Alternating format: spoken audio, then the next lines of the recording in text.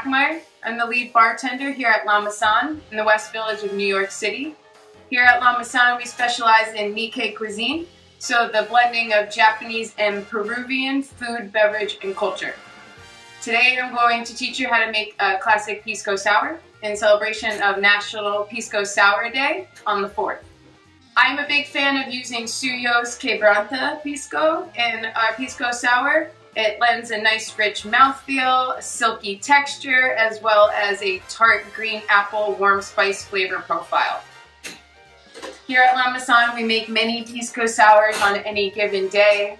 They are both rich and creamy and refreshing, so what's not to like? So, start with 2 ounces of Suyo's Quebranta Pisco.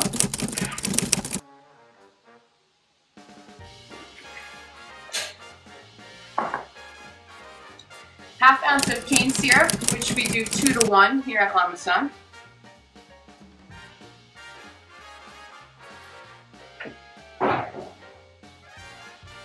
Three-quarters ounce of lime juice.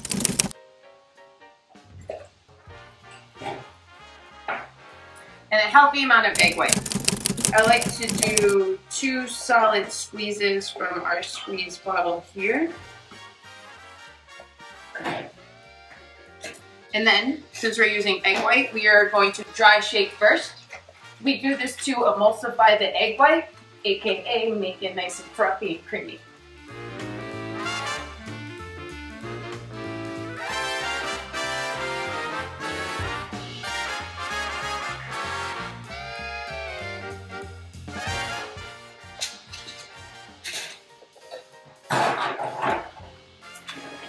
Then we will shake one more time with ice. We do this to dilute the cocktail as well as make it nice and cold.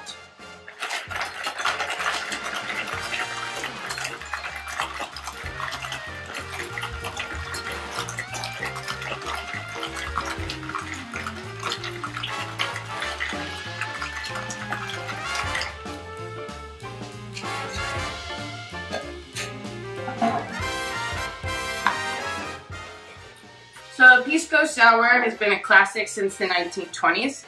It was developed by Victor Morris at the Morris Bar in Lima, Peru, and has been a classic ever since.